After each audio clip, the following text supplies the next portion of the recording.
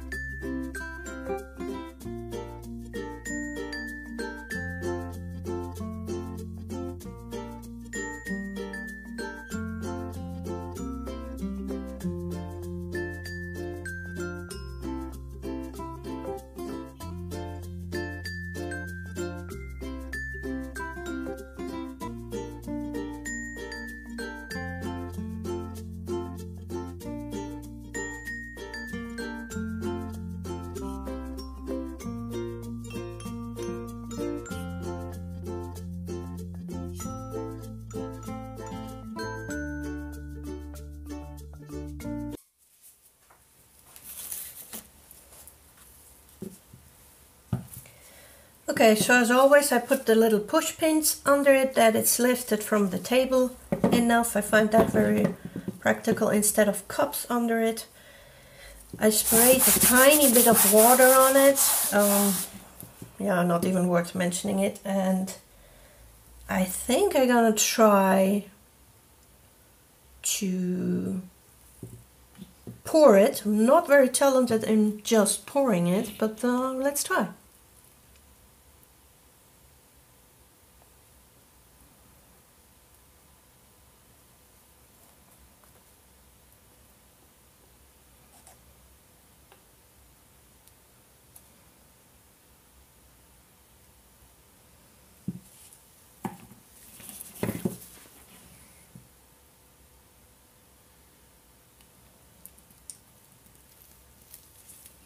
Let it run over the sides, because that's really pretty normally. You need to have enough paint that you don't have to stretch it too much, because then it's all gonna break down. This is already, you can see now I have to really wait for it to run down that corner. And even help it a bit. So here I have all the sides.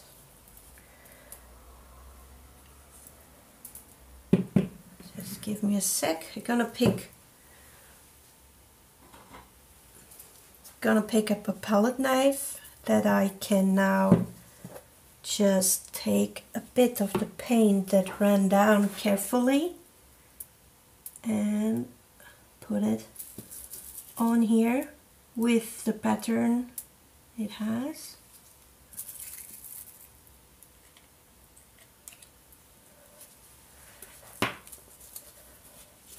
Ooh. And the paint will now pull the other paint down. So of course I need to torch it because of the air bubbles.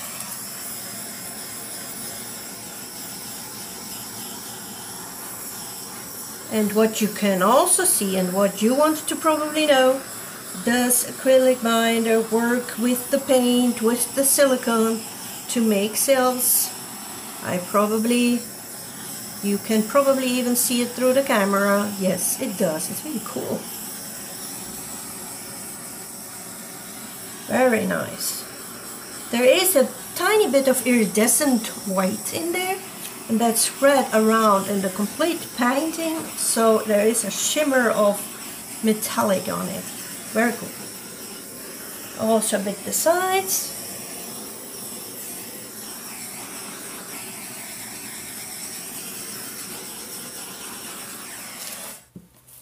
And there we go. It's very nice. The cell forming is very nice.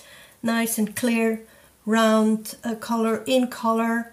No broken cells. So yeah, you can see this really works.